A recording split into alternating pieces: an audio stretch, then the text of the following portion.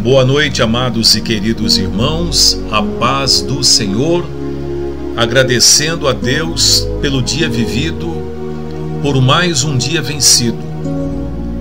Vencemos a batalha no dia de hoje e Deus nos trouxe até aqui para esta oração de agradecimento ao dia de hoje.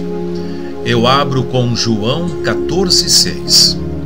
Eu sou o caminho, a verdade e a vida. Ninguém vem ao Pai senão por mim.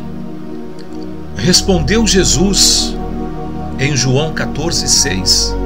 Amados irmãos, Deus está dizendo para mim e para você: Ele é o caminho, Ele é a verdade, Ele é a vida. Ninguém chega a Deus a não ser por Ele. Eram os últimos momentos de Jesus antes de ser crucificado.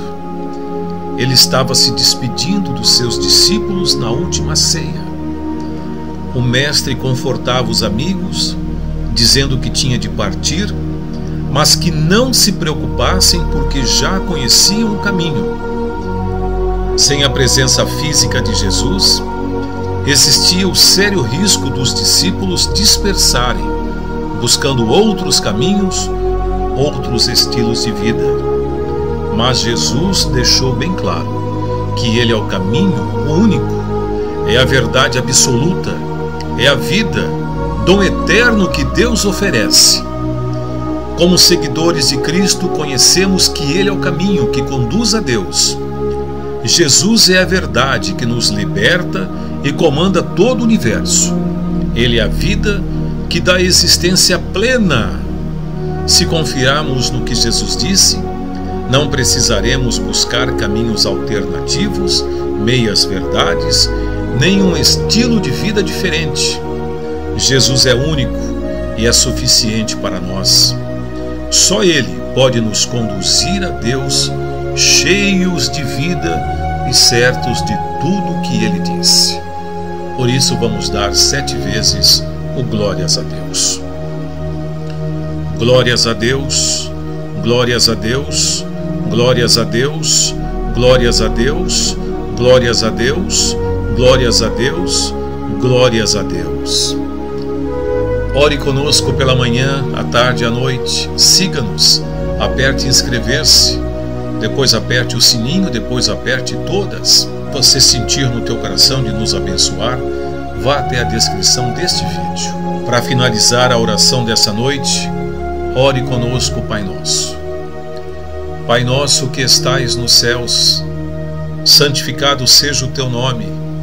Venha a nós o teu reino, seja feita a tua vontade, assim na terra como nos céus. O pão nosso de cada dia nos dai hoje. Perdoai as nossas dívidas, assim como nós perdoamos aos nossos devedores.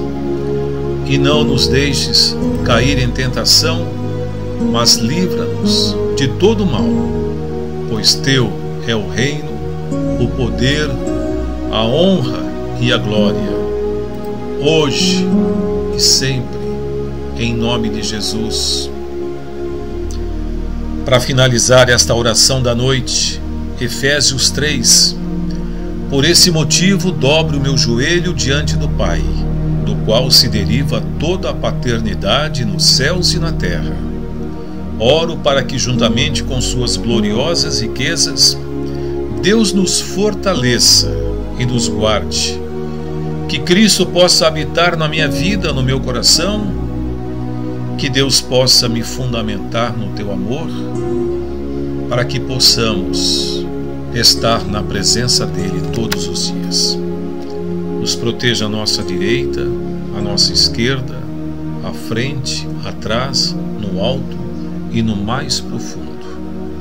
Que o muro de fogo esteja ao nosso redor, nos protegendo de toda seta contrária, de toda seta do maligno, de toda oração que não vem de Deus.